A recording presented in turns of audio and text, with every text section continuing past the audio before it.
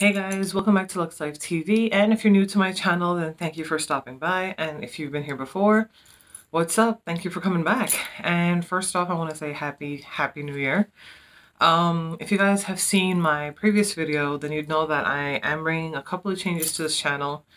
Nothing too major, well, I mean, kind of major, because I'm not going to be in the country. I'm going to be filming from somewhere else, so that's the first thing.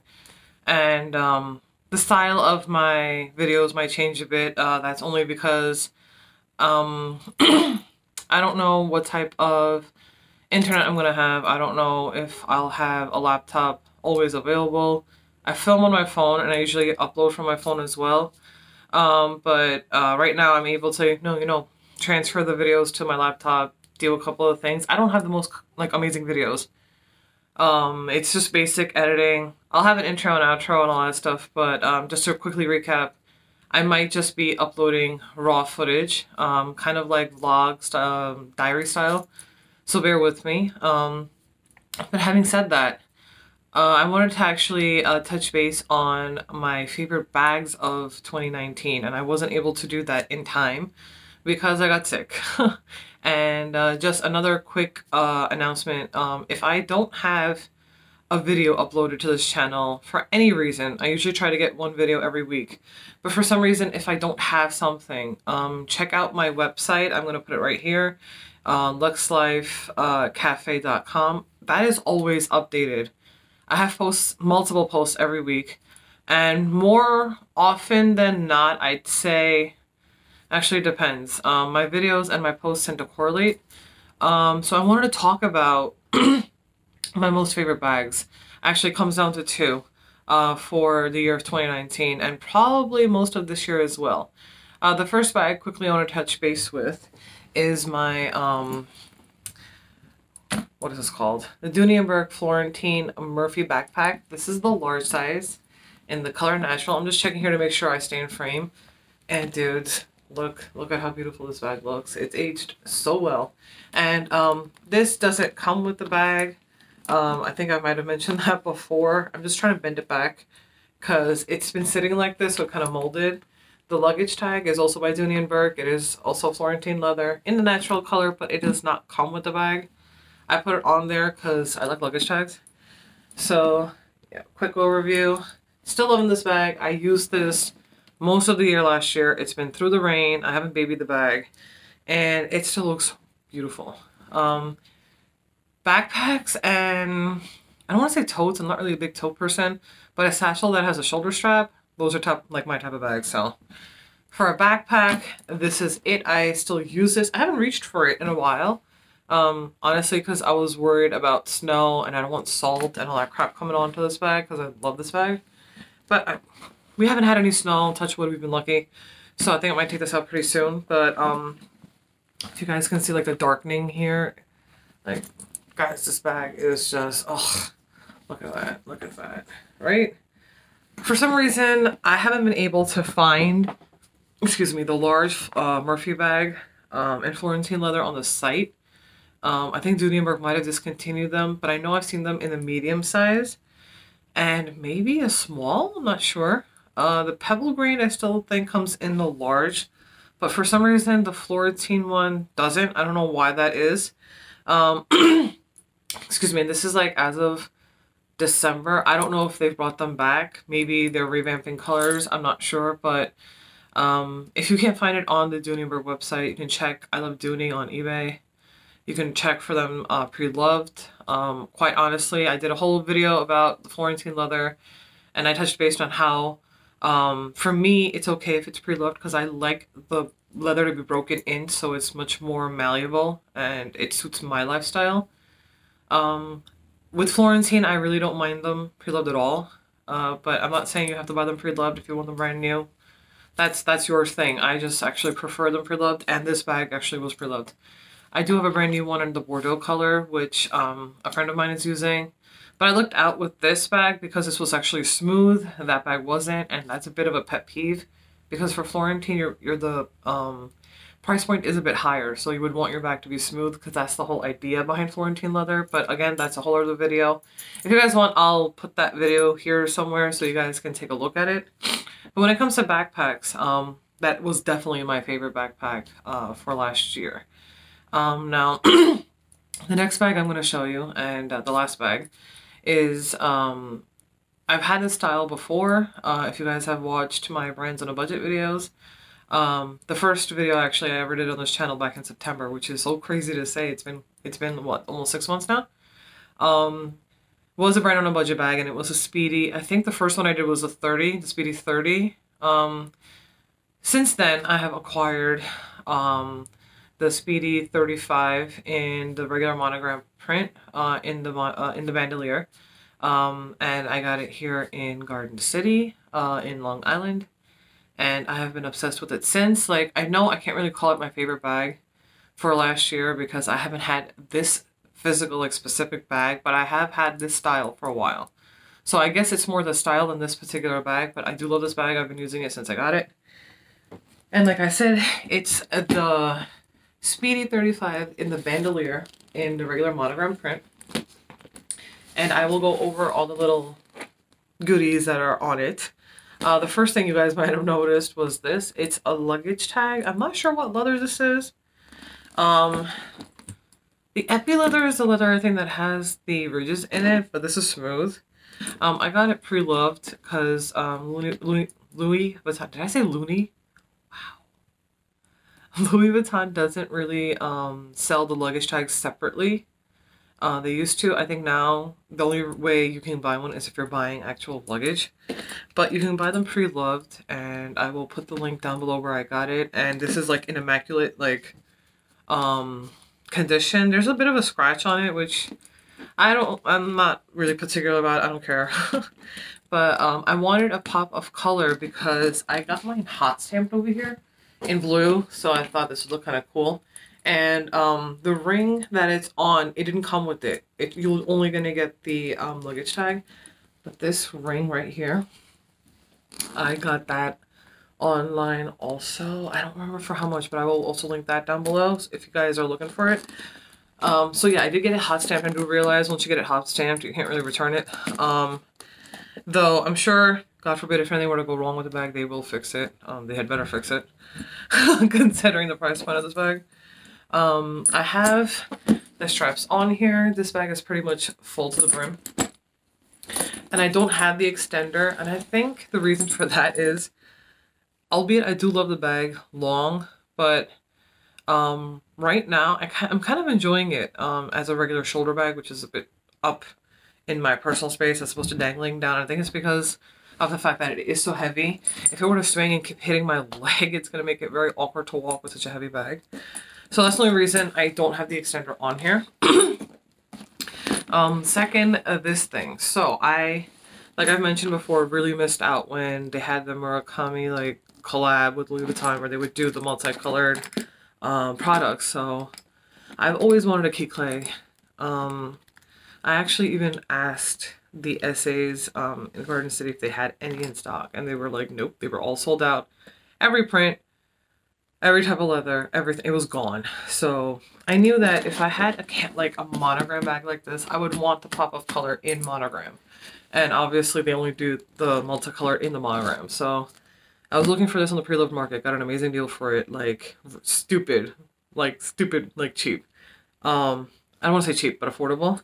It's authentic. It's a bit worn out, which is okay. Like, the metal is like a bit scratched up, a little dull, but the actual like clay is perfect. There's nothing wrong with it.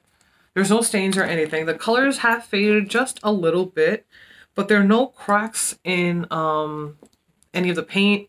The vachetta has patinaed, which I don't mind. I love it. And there were two styles that came in the multicolor. That's without the vachetta and then with. I wanted the one with because I think it looks a bit more sleek because it is thinner. So I'll just show you guys. See, like, it's in awesome condition. And the inside, I don't think I have anything in here. Oh, I have a coupon. I have a coupon in here. The inside is just like, I'm gonna, like that. And yeah, I just hang it out here. I'll admit I do worry about it falling off or getting like ripped off, which, I mean, it shouldn't. So I will carry it like this. But for the most part, I like leaving it on there. I think it looks kind of cute. I'm sorry. I heard something really weird. I don't know what that was. Anyway, just getting into this bag in a little bit more detail because I have done a brands on a budget on this style in a different print. That was a Damier Ebene. And like I mentioned, this is from the boutique. I will say the canvas on this bag is pretty thin. I used to have the Neverfull MM in the same monogram canvas, which I have since then sold, and I will probably do a video on my whole experience with selling that bag. I sold that. I had a Prada tote and I had a Burberry like studded hobo. And I'll get into another video on how, you know, you can sell your bags and how I went about doing it if you guys want like a first-hand experience. But the canvas on this bag and that bag are very different. Like, I can't compare the canvas between this and like the coin purse or the agenda because all of those are leather lined. I'm pretty sure they're leather lined. This is material lining, so you can only compare a bag with another bag. You can't compare the canvas with like an accessory because they're made differently, if that makes any sense. So the canvas on this bag is pretty thin in comparison to the canvas on my Neverfull. And I did some research, looked some stuff up, and it seems that because this is the bandouliere, they went with a thinner canvas so that the bag would be able to accommodate supposedly the weight of these side panels, like the side strap, and that the bag would be able to be more flexible, and it's supposed to prevent cracking. If the bag had thicker canvas, and if it was stiffer, because of the way the bag, I guess, would fall, since, you know, you pick it up like this, with the straps, it might be more prone to cracking. That's what I've heard. I'm not sure if that's true. I was kind of irked that the canvas is thinner. I'm not saying it's cheap. It's just, yeah, the canvas does feel a bit thinner. And I'm assuming that's the reason why. I don't know. The hardware, it's two different types of hardware. I don't know if you'll be able to tell, this is brushed and this is shiny. See, this is brushed right here. Or if you want to tell with the key, see, this is shiny, this is brushed. I don't know why they do that, but it is what it is. In terms of patinaing, I've had this for about 3 weeks, and I do see a little change in color. I don't mind that at all. I've taken this out of the rain. It wasn't pouring rain. Let me just, you know, start with that. It has been rained on. There were water spots that have gone away. There's no like damage. But I have noticed that parts of the handle have gotten darker, and it's going to be hard for me to show you because in this light, you're going to be like, dude, it hasn't patinaed. But it will. It will patina, and I'm okay with that. And it has gotten a little darker. Well, I mean, you can't really compare the color here with this. I mean, you know what I mean? It hasn't gotten that dark yet. I do plan on carrying this bag in any weather. If it starts to pour, probably not. If you have a blizzard, probably not. I don't want salt and other crap on this bag. And I do plan on taking this bag with me when I travel to India in April. It will be my choice of carry-on with another bag, and I'm okay with that. My whole thing is, if you're gonna have a bag that you've, you know, spent your hard-earned money on, use it. Don't baby the bag, because that's what it's there for.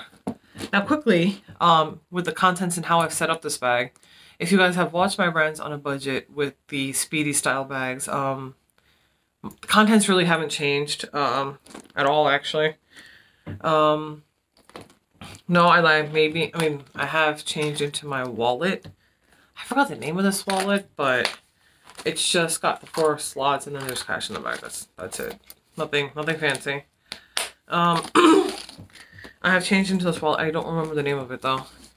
The Jane? I don't know. I'm not sure. But it's got the magenta lining. Besides that, nothing has changed. I have gotten an organizer for this bag. I do suggest that you do that First off, if you're going to get it speedy, if you want the thicker canvas, people say don't go for the bandolier, go for the classic. So canvas is an issue for you, go with the classic. I don't know if that holds true though, so you don't feel it up. Check it out at the store. But I feel if you're gonna do the speedy, the only way to go is the bandolier. It's more practical that way. The second thing is the reason I chose the 35. Now I feel the 25 is really small and it's meant for like minimalistic type of people. I am paranoid. I like to carry everything with me and I use this as my work bag. So I need to have stuff with me at all times. The 30 looked like a pretty decent size, I won't lie. But once I put my stuff in it, I wasn't sure if it was still big enough because I'm somebody that would want to shove a water bottle, my gloves. If I had a scarf and I got irritated with it, I want to shove that in there, plus all of my work stuff, you know, with a snack or what have you. So I went with 35. 5 centimeters doesn't make a huge deal. Not sure. Because it is called a 35 for those people that don't know why. It's because it's 35 centimeters across. The depth of this bag is pretty big. I'd say it's almost coming into 7 inches. You can check out the dimensions. I will link this bag down below.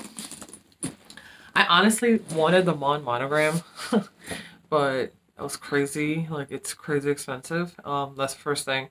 Second, that's when you can actually like choose the lining color of your bag. I already had like this whole like color scheme set up, but I don't think I had the patience to wait 8 weeks. A lot of people say it doesn't even take 8 weeks. Depending on when you order it, you can actually wind up getting it sooner. But the thing is, I wanted to have just a small pop of color and I want something more classic, so I went with this. So yeah, that's the reason behind that. The 35 has everything, pretty much the 30 and my bags, the budget bags did. Everything else is the same. The lining is brown. I do have, there's a zipper on this, but for some reason, I don't know if it's because it's the monogram bag.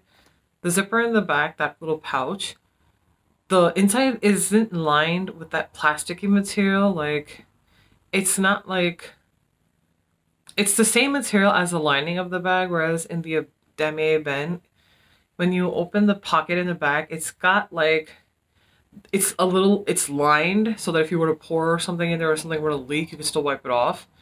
This is lined the same way as the actual interior of the bag is lined. I don't know if it's because it's a monogram bag or maybe, I don't know, the budget bags didn't copy it properly. I don't know what that is, but it's not a deal breaker. The organizer actually I got in this bag is not a Samorga organizer because I think those are, unless you're going to get them on sale, are a little ridiculous because it's felt. Let's be real, it's felt. There are great organizers out there.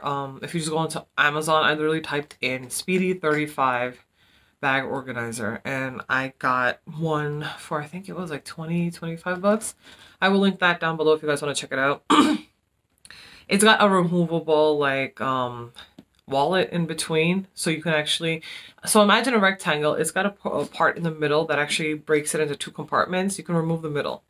And that middle has like a zip pocket and it's got like slip pockets on each side. Now, if you guys want me to do a what's in my bag with this bag, then let me know in the comments down below and I will be more than happy to do that for you. Otherwise, that's just a quick overview. Yeah, that's my bag. Like, that's one side. I feel like you're not able to see the whole thing because it's so big. I just turned it, but yeah. It holds everything. It is heavy. This probably weighs like 5 pounds, not kidding you. And that's partially because I do carry my agenda in here. Another thing that has changed since my last what's in my bag or bag review is this. This again is also the multicolor, just like this. I'm happy I have 2 pieces now. This was pre-loved as well on, I think it might have been Tradesy, and I'm not sure. I'm sorry, I'm still coming off a cold. This has obviously been like patinaed. That's how it came. I have no problem with that.